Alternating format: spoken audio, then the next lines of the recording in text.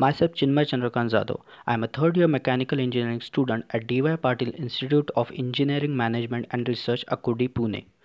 I am participating in this mega online challenge SAMADHAN by Mhrd along with my classmates Rishikesh Wake, Piyush Joshi, Rishikesh Mohite. We have been guided by our professor Dr. Ganesh Jadhav sir. We have been working on a project to develop a low budget ventilator using a simple mechanism. As we all know, the need of ventilators due to the COVID-19 pandemic is at peak. So we are proposing a design of a low budget dual ventilator using the Scotch Yoke mechanism.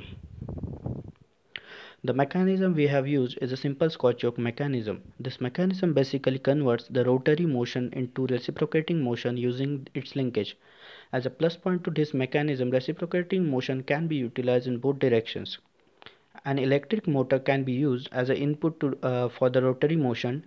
This will create an reciprocating motion as shown.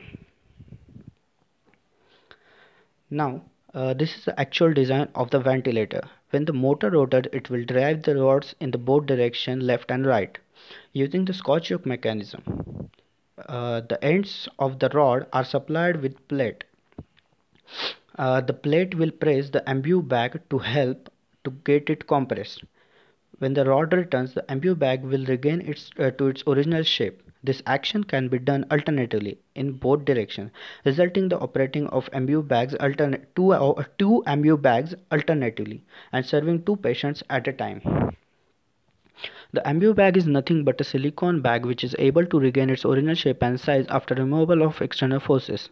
When the bag gets compressed, it provides air with oxygen from its output through the expiratory valve to the patient. When the pressure on the bag is released, it sucks in air from the inlet along with the oxygen from the oxygen input.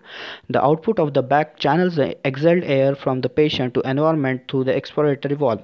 A one-way valve is used in the inlet of the bag to avoid the backflow of the air and oxygen. The advantages of this ventilation device are as follows. It is a cost-efficient device, it is simple in working, it is able to provide ventilation to two patients at a time, it is easy to manufacture and it is portable. Thank you. Stay safe, stay at your homes.